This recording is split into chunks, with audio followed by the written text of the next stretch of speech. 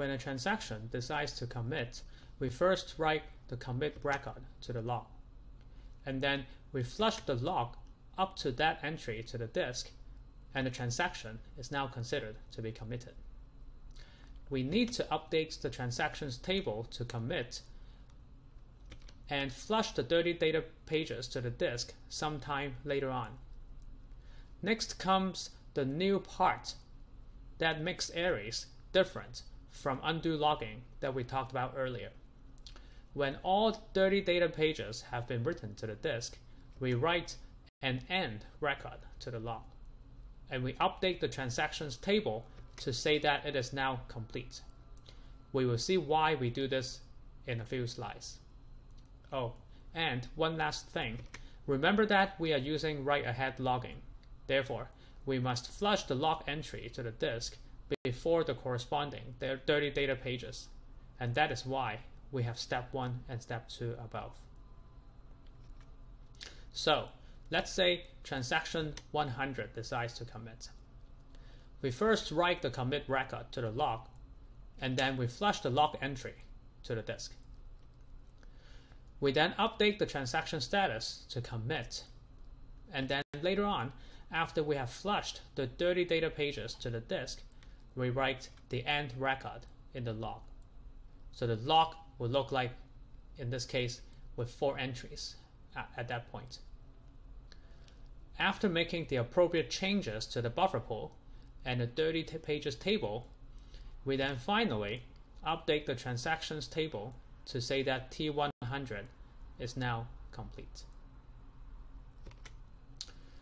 If a transaction aborts, we first write the abort record to the log.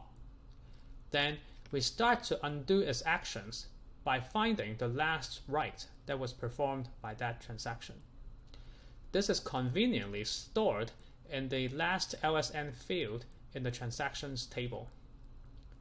We go to the corresponding entry in the log from last LSN and undo the update by looking at the old value that was stored in the payload.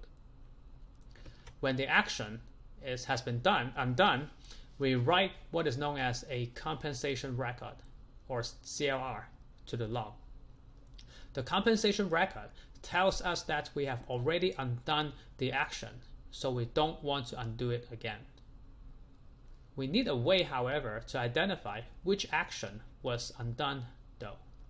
To do that, we store a field called the undo next LSN with each CLR, which points to the next log record to undo, if there's one.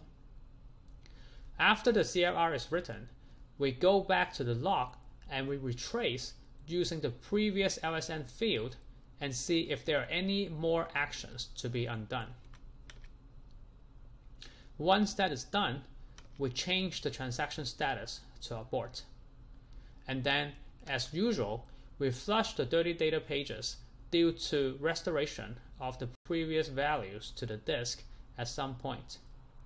And then we write the end record to the log and set transaction status to be complete when all that is done. Let's see how this works with an example. Suppose transaction 100 decides to abort. We'll first write the abort record to the log, and then from the last LSN stored in the transactions table, we notice that the first action we need to undo has log record number 103. So we undo that action and we write a compensation log record to the log. Here, the compensation record states that we are reverting back a value to 2 on page number 6. And the next action to undo has LSN 102. How do we know that it is 102? Because we follow from the previous LSN field in the log entry, and that's what it says for log record number 103.